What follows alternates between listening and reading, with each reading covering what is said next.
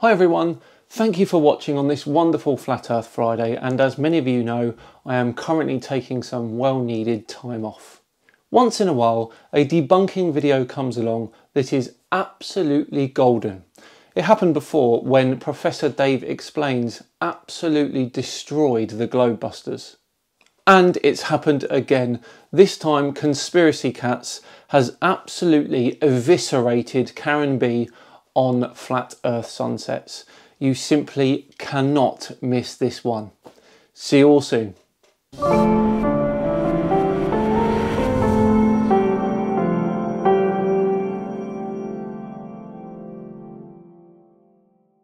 Hello, I'm Conspiracy Catz, and Simon Dan, thank you very much for having me on your channel today. Now, one of the most frustrating things about flat earthers is that they very rarely try and explain how things actually work on a flat earth. What they try and do is use their misunderstandings of science to poke holes in the heliocentric model with often amusing results, like this. Well, are these flames defying gravity by going up? Or this. I have proof right next to me that gravity does not exist. Basically, it's a tap running. And some flat earthers will go as far as trying to rewrite the laws of physics just to suit their own agenda. Mass is identical to weight, but this weight is space weight. And then sometimes a flat earther will stare curvature right in the face and point blank deny it. Like the time Ranty Flat Earth filmed this boat going over the horizon for 30 minutes and then immediately made a video denying he just filmed a boat going over the horizon. Using my own observation of the Stena Hibernia as it made its way from Heysham to the Isle of Man, I will show you how to critically analyse what we are seeing, as opposed to simply believing that you are seeing it go over Earth curve. So imagine my surprise when I came across today's video by a lady called Karen B. She's actually taken the time to explain to us in scientific detail how the sun rises and sets on a flat Earth, and I for one can't wait. Let's learn some flat Earth science. Roll the intro. You might be saying, that guy, why would they even invent gravity then?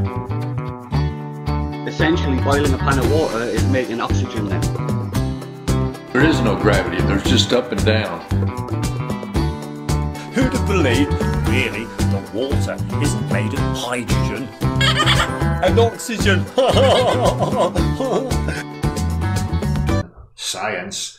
Hi everyone, this is Karen B. And in this video, I will do my best to give you the most comprehensive explanation of how the sun sets and rises on a flat Earth. Oh no, what a shame. Ladies and gentlemen, I really was rooting for Karen B and I wanted her video to be a success, but she scored a spectacular goal right from the word go. You see, in this clip she's just shown us, the clouds are actually lit from underneath, which is something that is completely impossible on a flat Earth and is only possible where there's curvature, which will allow the sun to be lower than the clouds relative to the observer. Now, let's see what Flat Earth early bird host Arwin has to say about that mistake. What do you think, buddy? Oh no. Yeah, very unfortunate for the Flat Earth indeed. Sorry, bud. Now, this picture here is one of my favourite examples of this, that clearly shows the effect of the sun being below the clouds, and it's one of my favourite flat earth killing photographs of all time. Anyway, unperturbed, Karen B carries on with her explanation and informs us that there is a whole suite of reasons why a sun appears to set on a flat earth, beginning with the old flat earth favourite, perspective. Here we have our two horizontal planes with a perspective grid over it.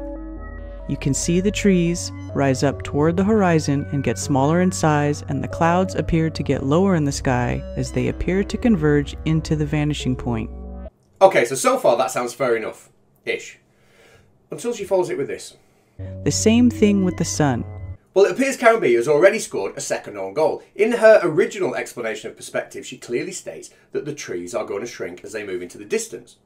You can see the trees rise up toward the horizon and get smaller in size. And that this should be the same with the sun. The same thing with the sun.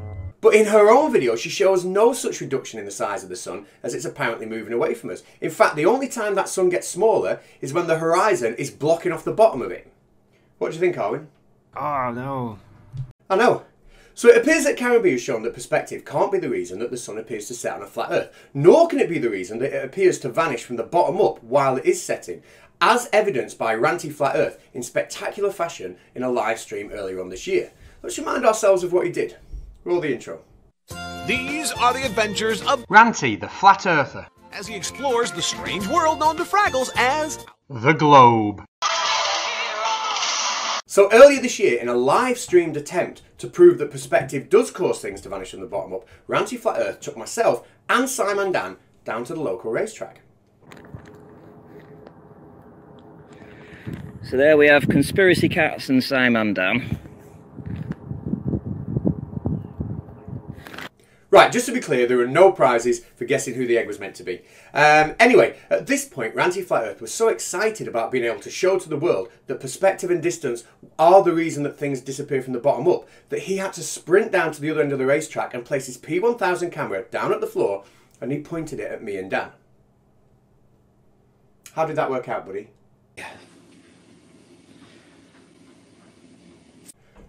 He's a bit shy, you see. He doesn't want to be reminded about it.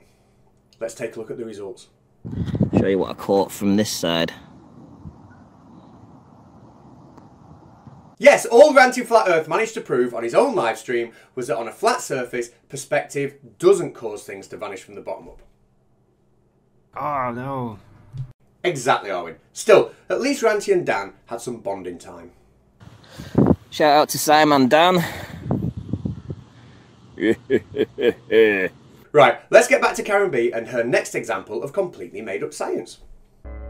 The next thing that causes the sun to set and rise is our atmosphere, or atmoplane, as I like to call it. I know, she said atmoplane, but I'm not impressed, because we can all make up stupid words. Can't we, Nathan Oakley? Budgie Pang. Oh, by the way, Nathan, Christmas is coming up. What would be your ideal gift? It would be 3 girlfriends. Wish I hadn't asked now. Anyway, let's get back to Karen B and her completely absurd explanation of how the atmoplane creates the sunset. Think about the ocean. There are many layers of visibility. First, you have the sunlight zone, which is the top layer we are in the most, and it's still easy to see in the water while the sun is overhead. Then you have the twilight zone, and the light is now less able to penetrate the water. After that, you have the midnight zone, where it is too dark to see even at high noon because the light can no longer go through the layers of water. The same thing is happening on our Earth's surface, but at a much larger scale.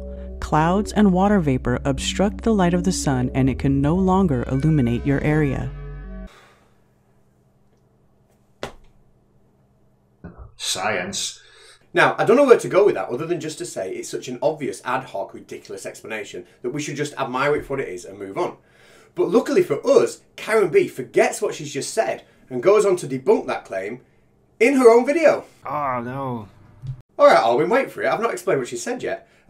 So here we join Karen B explaining how the sun rises on a flat earth. See if you can catch her contradiction. And this is simulating the sun over flat water. The light is radiating from the center of the source out in all directions.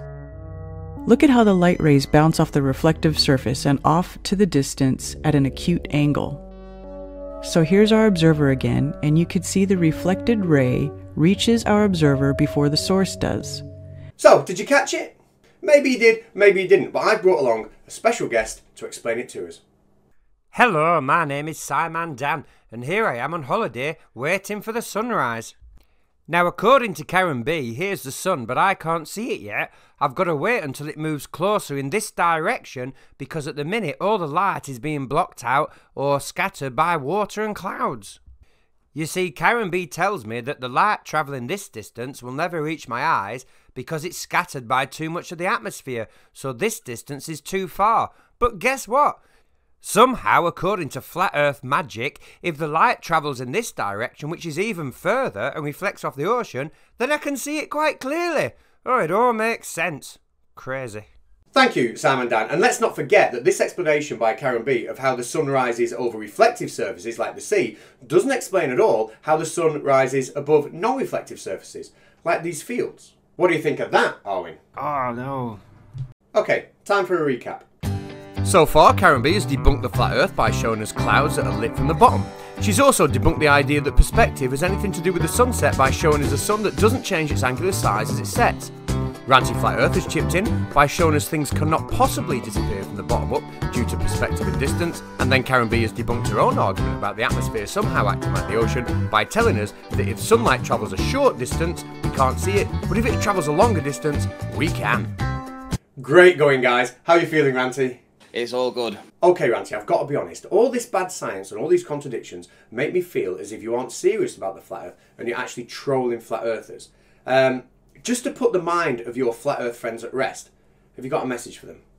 Hello, silly flatties. Hello. Right, Karen B does have a final point to make in her video, and rest assured it is every bit as scientifically valid as everything she's presented so far. All the billions of tiny water droplets behave like a lens. You can emulate this with a lens and a light source like I do here. This candle will take the place of the sun.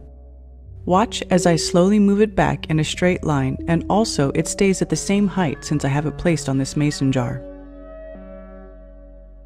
The atmoplane in your vision create what we call a personal atmoplanic dome, or personal atmospheric dome if you please, which is the shape of the lens dictated by our eyesight. Okay, so the water droplets in the atmosphere now act as a single solid lens that give the appearance of the sun vanishing below the horizon. Arwin, I see a problem with this. Oh, no. I know, Arwin, I'm sorry. Must be getting painful for you. Anyway, firstly, the amount of water in the atmosphere at any location is not always constant, which means that atmospheric lensing is not always constant. So infamous photographs like this, which show the Chicago skyline mirage as seen from Lake Michigan, are not everyday occurrences. However, the sunset and the predictability of the sunset is an everyday occurrence regardless of the humidity. Oh, no. Now we also see a normal regular sunset in the most dry places with the least humidity in the atmosphere, like this picture of the sunset in the desert. Oh, no. It's almost like your water droplet / lens explanation for how the sun sets below the horizon is completely made up. However, my favourite part of this whole argument is how you've already debunked it in this very video. Do you even remember saying this? Clouds and water vapor obstruct the light of the sun and it can no longer illuminate your area. That's it. Only moments ago you were telling us that the light is scattered by all the billions of water droplets in the air so much that it becomes pitch black in our location. And now you're telling me that those same water droplets somehow act together to make one giant lens with a single focal point. I've got to hear that again. All the billions of tiny water droplets behave like a lens. And now let's change our mind. Clouds and water vapor obstruct the light of the sun. You know, I get the feeling I really shouldn't be asking Arwin how he's feeling right now. Oh, no. You know, come to think of it, Karen B's whole video would have made a lot more sense if it was just edited down to this. How does the atmoplane make the sun and other luminaries appear to set below the horizon? We don't understand. There we go, fixed it for you. Now, I've been Conspiracy Catz and Simon Dan. Thank you. Cats, cats, conspiracy cats. No one quite like him to flatten the flats. So come feel the vibe, like and subscribe, and take off your hats to